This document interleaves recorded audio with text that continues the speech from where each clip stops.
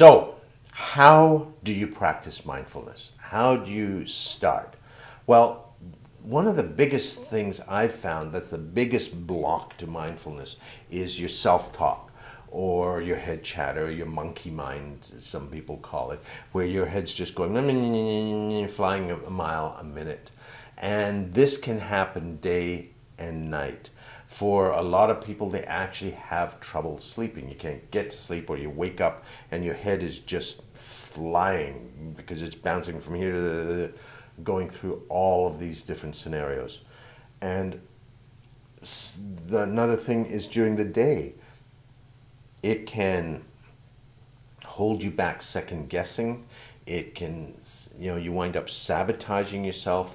And it can also, as it's going on and on, second guessing you, you can also develop imposter syndrome where you feel like, I don't know what I'm doing.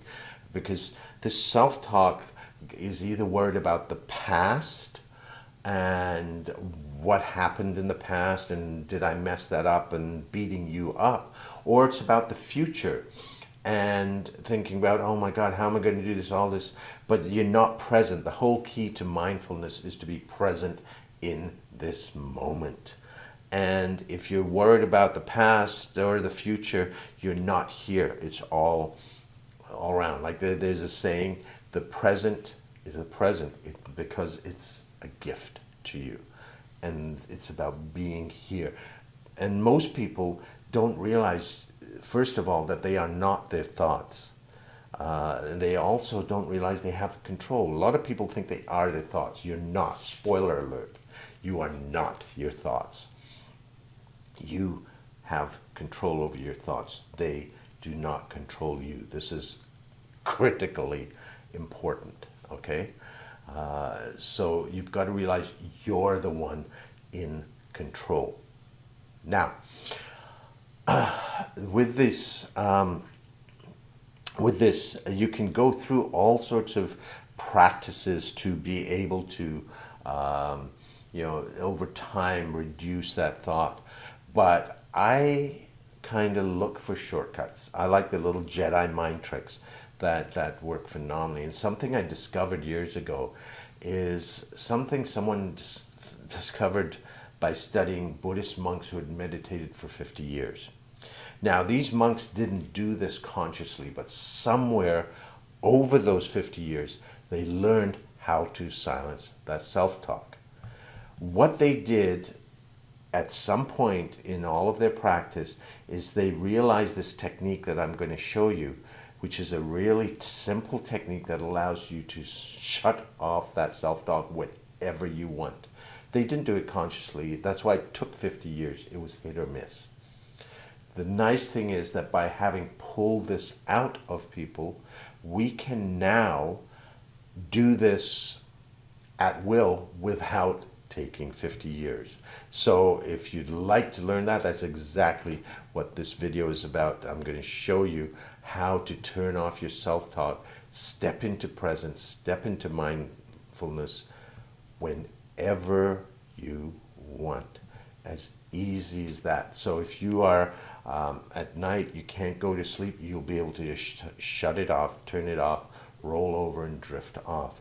If your head's going in a meeting or at work and bouncing all around, how do I do this, what do I do? You're gonna be able to change things on a dime and stop it so that you can be really present, really hear the people at the meeting, and really be able to focus instead of bouncing all over the place. Would that be useful? Anybody? Okay, so let's play with this. The key here is I'm going to ask you a few questions, and they are going to sound a little bit strange, but go with me on this, okay? Don't worry about whether it makes sense or not. If it made sense, you probably would have tried it already, and you would have already handled this. Just play with me on this and go with it, okay? Just go with the first thing that comes to mind. So get a sense of your self-talk, okay? If you can't get it right now, pause the video until you hear it. Like you could just think, oh my, what's he doing? Am I doing this right? Whatever, but get a sense of that, right? Here's the question. Where in your head is that coming from? Top, left, front, right, back, center, where? First sense. Don't think about it. First sense. And there's no right answers. Wherever it is perfect. All right? So, now what I'd like you to do is imagine, almost like you could, imagine that you could pull that to the very top of your head, almost like you're pulling your voice up on a piece of string to the very top of your head. And notice what you notice. For some people, it stays the same, but for others, there may be a change in the quality of the voice or something. Now, almost imagine, almost like you could pull it on a piece of string, you could pull it right to the very back of your head. Just imagine that you could pull it right back there. Okay? And notice what you see. Is there any difference? Is there any change? Maybe there's not, but maybe there is. Just become aware there's no right or wrong. Now, there's a spot right here in the back where your spine meets your skull. And what I'd like you to do is just imagine, almost like you're pulling it on a piece of string, you could pull that self-talk right back there into that spot. There's a spot it snuggles into just right. And when you do that, what do you notice? What happens? It goes away. It gets quiet and it goes away. I have no idea how the neurophysiology of that works. But if you move that internal dialogue to that spot where your spine meets your skull, it cannot operate. It can't work. It goes away. And this is what Buddhist monks learned by hit or miss over 50 years of practice. And now we can do that in a moment. You don't have to take it to the top of your head and to the back. You just pull it right back there. And that may seem difficult at first, but the more you do it, the easier it will become. And this may seem strange to you, but think about it. Before these last few minutes, you didn't know that your voice came from a spot in your head, that you could move it. Now you've discovered that spot. To me, it's like taking a car, driving it into the garage, and shutting the garage door. It just shuts it off. And when I do it, I get a nice big sigh, because that weight of that head chatter, that critic, is gone. Now, you don't want to get rid of it permanently, because we need it. We need it to figure things out.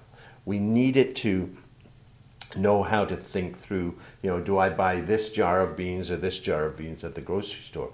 What you do not need is for you to be stuck in a loop, beating you up for something that you did 10 years ago. That has no value whatsoever.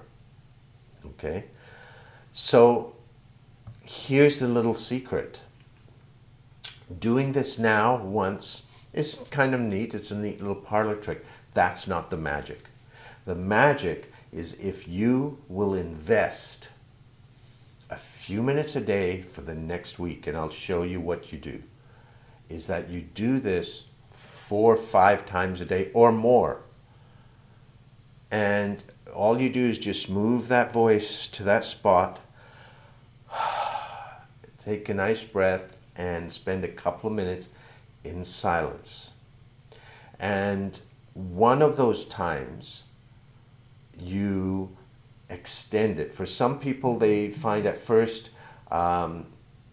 they can only keep it there for a minute or two, but it will extend over time. Others find once they keep it there, they can keep it there for a long time. What I'd like you to do is extend that as long as you can. So if you are only able to do it for a minute or two that one time, every time it pops out, put it back there. And during that time, what you can do is you can take a walk in presence without that head chatter. You can do some chores, do the dishes. You could meditate. If you already meditate, this will allow you to go so much deeper if you silence that self-talk. before you meditate. If you don't, a lot of people have had trouble because that self-talk won't stop. This could be your doorway in. As you sit to meditate, you just silence it and then start to focus on your breath or whatever practice there is. Now here's another little piece of magic to make this work even better for you. Every time you silence the self-talk, do this. So you're going to do this 4 or 5 times a day. Each time as you silence it, do this. What you're doing is you're conditioning yourself so that every time you do that, you're silencing your talk. So after a week of doing that 5 times a day, you won't even have to think of moving the self-talk. All you'll have to do is this, and you can step into presence. So are you willing to invest a few minutes a day to be able to completely shift your life, to be able to sleep through the night, to be much more present and not stressing and freaking yourself out? 4 or 5 times a day. You could do it as soon as you wake up. Instead of getting into the craziness of what you got to do, just step into presence. You could do it, take a lunch break and do a little bit during breaks. You can do that on your commute to work or commute home, before you get out of the car or walk in the door. Take a moment to do that, to leave all the stress of home or work in the other place. For some people, work is more stressful. For others, home is more stressful. And you could do it before you go to sleep. And at some point to, go into a meditation, to go do yoga, to take a walk, to clean the house, whatever it is that you do once a day, one of those 4 or 5 times. Make sure it's longer, stretch it out so you can do it for 10 or 15 minutes. You will be amazed the change in how you live your life in just 1 week. So those are my secrets. This little trick is for you to be able to transform your life, to be able to step into mindfulness, into presence so much more easily. If you'd like to find out more, something I have done since the pandemic is make my Mindfulness 101 program available for free to everyone, because so many people need it and will be needing it for some time to come. All you have to do is go to saynotostress.com and you can access the full program, which is starting with this technique. Enjoy.